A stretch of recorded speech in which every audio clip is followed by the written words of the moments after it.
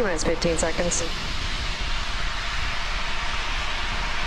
10, 9, 8, 7, 6, 5, 4, 3, 2, 1, 0.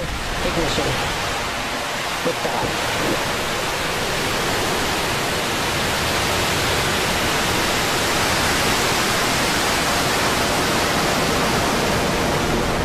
Reaching downrange. Stage 1 propulsion's nominal.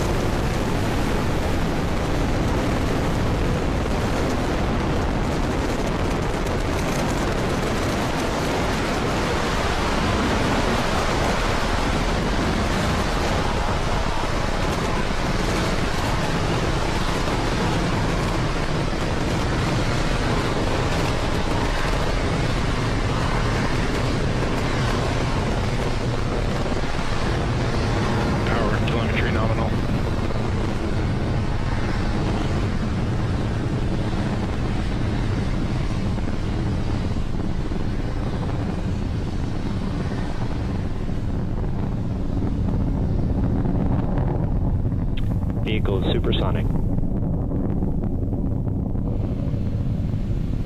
And we've had successful liftoff of Falcon-9 as it carries SES-12 to geostationary transfer orbit. We're coming up on max Q here in a few seconds.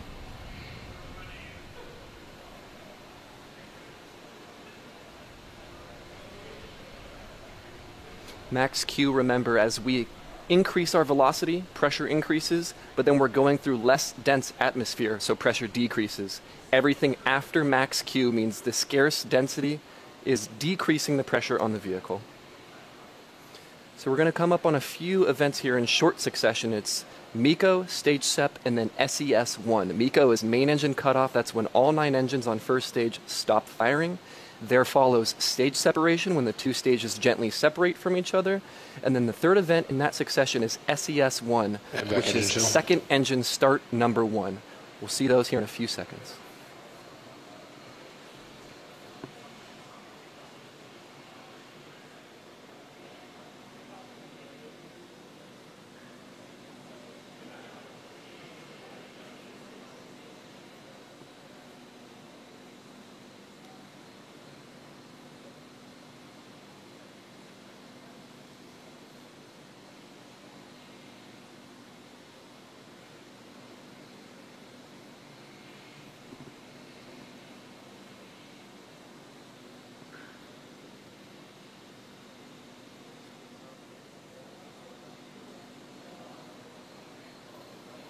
MECO.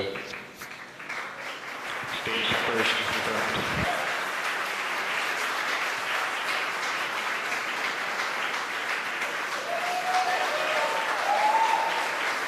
Got ignition.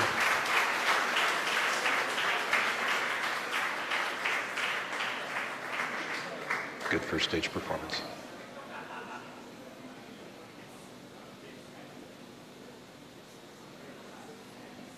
And we're coming up on the next major event, which is the deployment of the fairings, those aerodynamic shields surrounding SES-12. FTS is saved.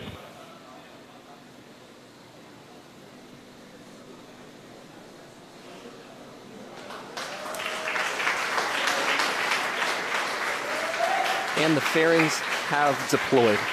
So to recap all that quickly, we had max Q, max pressure, and then the main engine's cut off, and then the stages separated, and then we had second engine start. Now this is the first of 2 planned burns that the second stage will conduct. Then the fairings deployed thereafter, exposing SES-12 to space. We don't need that extra mass once we're outside of the atmosphere. We no longer need our aerodynamic shield. Now a quick note on the fairings. While we aren't attempting recovery of the fairings today, we have been attempting to recover fairings during our West Coast launches. Now, last launch, we got pretty close with the fairing landing about 50 meters from Mr. Steven, which is our catch boat, and we will continue those recovery attempts until we're successful, but not on today's SES-12 mission. So we're going for a few minutes here. This burn is, again, 6 minutes long. We've gone through about 2 minutes of it. So this will continue for another about 4 minutes, and then we'll reach SECO-1, which is second engine cutoff number 1.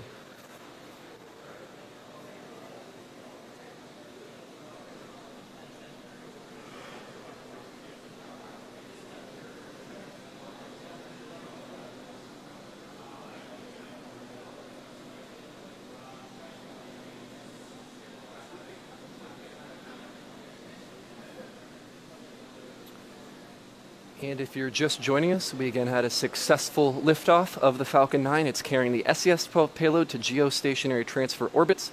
Second stage has separated and is about halfway through its first of 2 planned burns.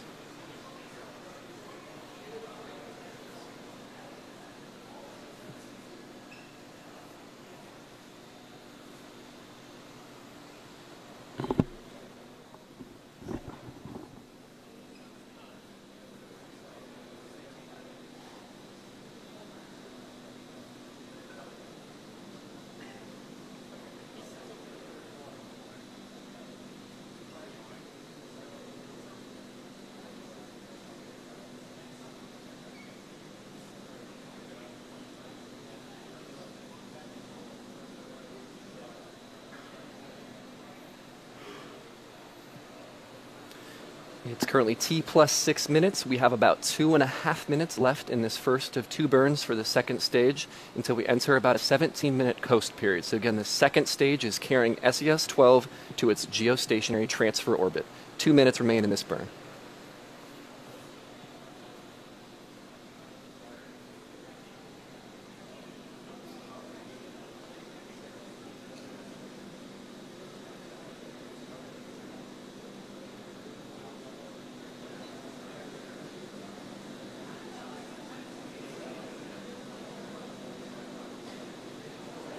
Stage 2 trajectory continues to be nominal.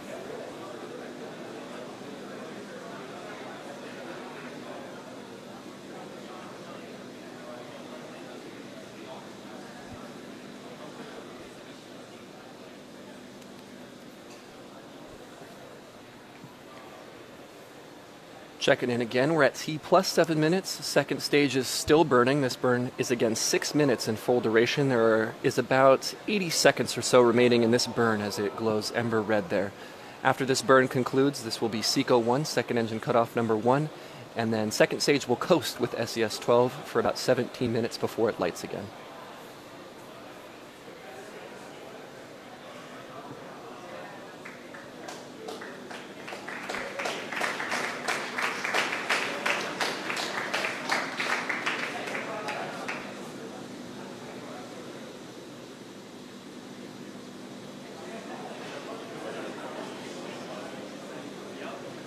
Stage 2 terminal guidance.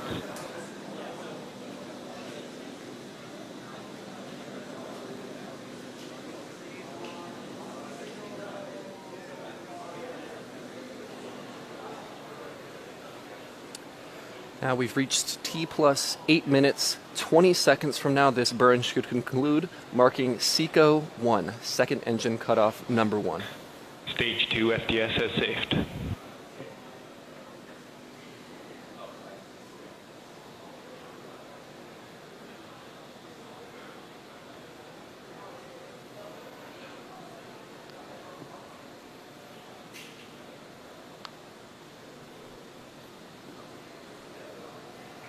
Made my back off. And then you heard the call out for successful cutoff of the MVAC engine.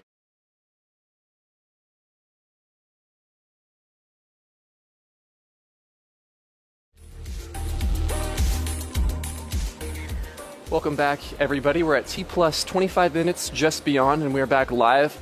The ground track, we're passing just over Africa. We're about to relight that engine, and that's going to start SES-2, or second engine start number 2. That will happen in about 30 seconds.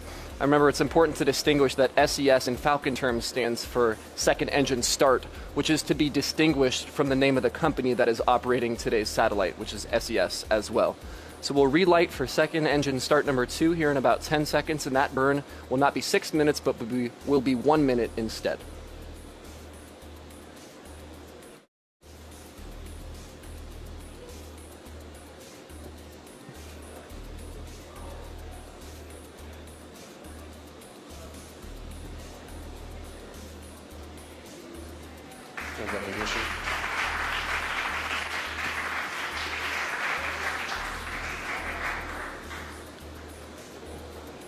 And you've heard good power and good motion. So that signifies a good SES-2, a good second engine startup. Again, this lasts for about a minute. And this burn will bring the velocity of second stage and the SES-12 from low Earth orbit at around 7.4 kilometers per second to over 9.5 kilometers per second. That is extremely fast. And that is brought to you by 210,000 pounds of thrust that this MVAC-D engine puts out. It also adds a lot of impulse in a very short amount of time. Impulse is the measure of efficiency. It's kind of like the gas mileage for rocket engines. So we're now going to conclude this burn in about 30 seconds or so, and that will be SECO-2, second engine cutoff number 2, and then we'll break for a few minutes before we attempt to deploy SES-12.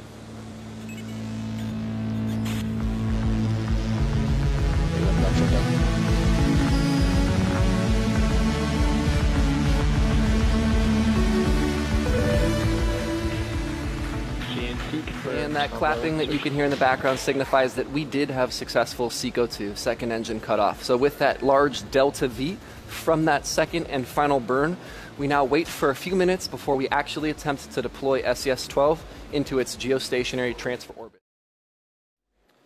Now, SES-12 is going to ultimately end up in geostationary orbit, but to get it there, second stage is going to put it in what we call geostationary transfer orbit, or GTO. And that's exactly what it sounds like. It's the orbit which transfers the payload to geostationary orbit, or GEO. Now, second stage will deploy SES-12 in an elliptical GTO orbit, and then SES-12 will coast on until it intersects GEO, and then at that point it will use its own onboard thrusters to circularize into its final geostationary orbit. So coming up next, we have these payload adapters which support SES-12, and then springs that are mounted to them, which will enable a gentle push off the deployment of SES-12 coming up in about a minute.